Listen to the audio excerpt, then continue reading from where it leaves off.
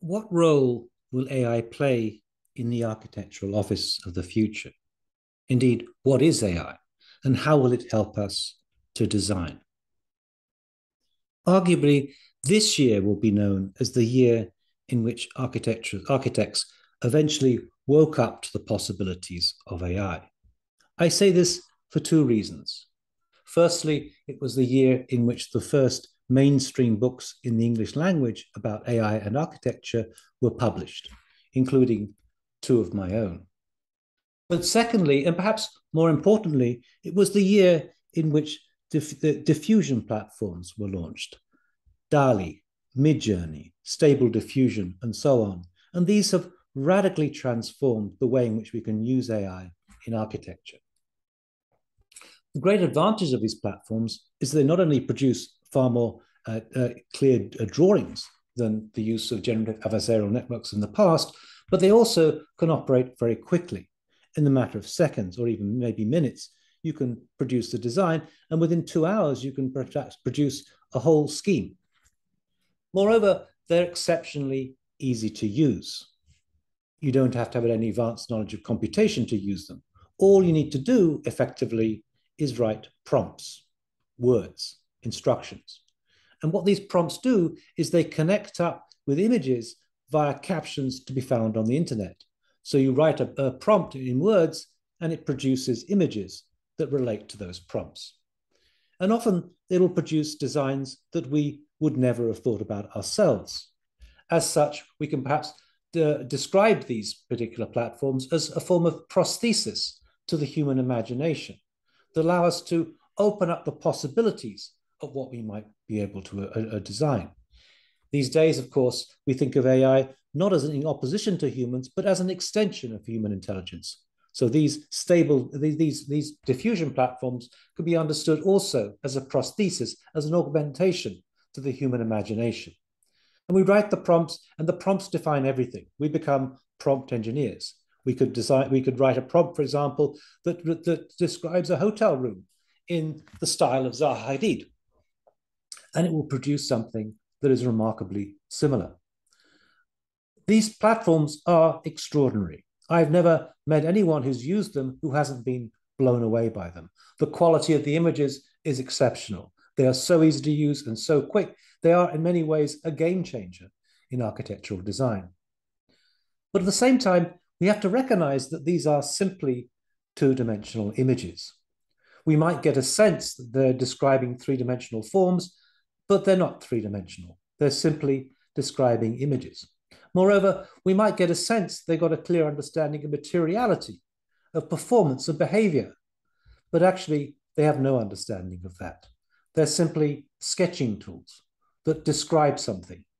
At the same time, one of the important roles of these platforms is they offer us a tantalizing glimpse of the potential in the future. They begin to suggest to us what AI might be capable of in the future.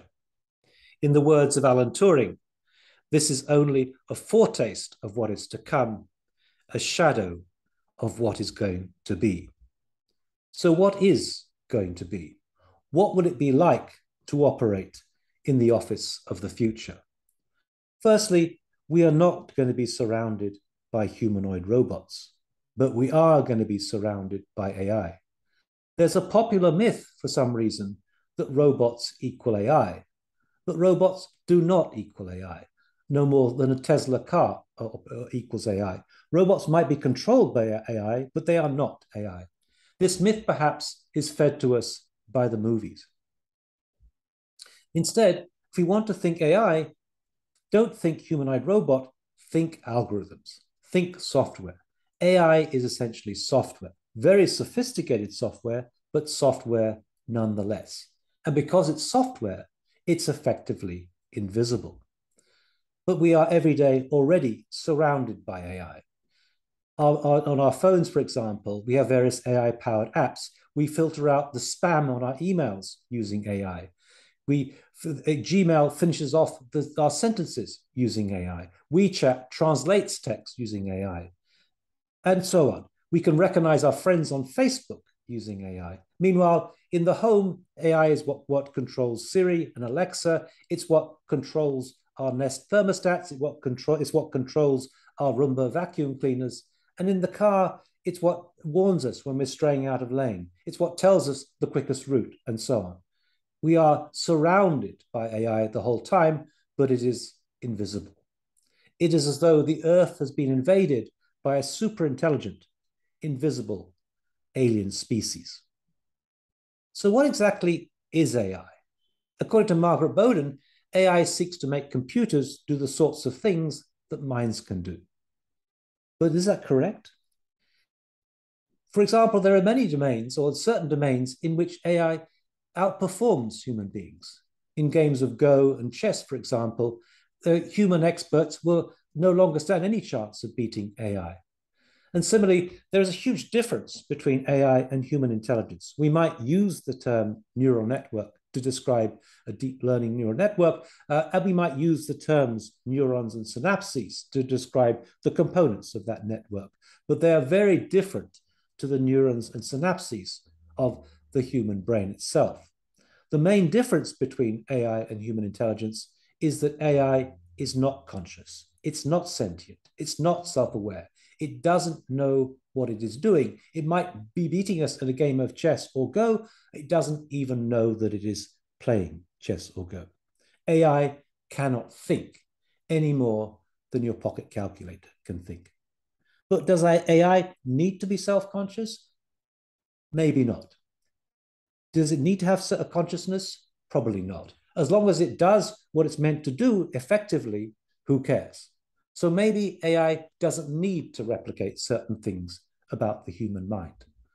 So what will it be to operate in the office of the future? We have some understanding of what it's going to be like because the AI that is being developed right now will be available in 3 to 5 years' time, and it will completely transform the way in which we operate. At the moment, the way that many offices operate is they might, for example, do an early study, a sketch, for example, in Maya. Then they would translate that into Rhino and eventually further into BIM and so on and so on. There is a series of discrete steps involving discrete software that is used in order to generate a design. Well, in the office of the future, there will be a single platform that goes all the way from data to fabrication, and all that will be resolved. Moreover, that platform will be able to tell us various things. It will be aware of building controls, of building constraints, of planning control, and so on. It will be able to conform to all those requirements. And what's more, it will be able to calculate the structural behavior, the acoustic behavior, the thermal behavior of the buildings that are being designed.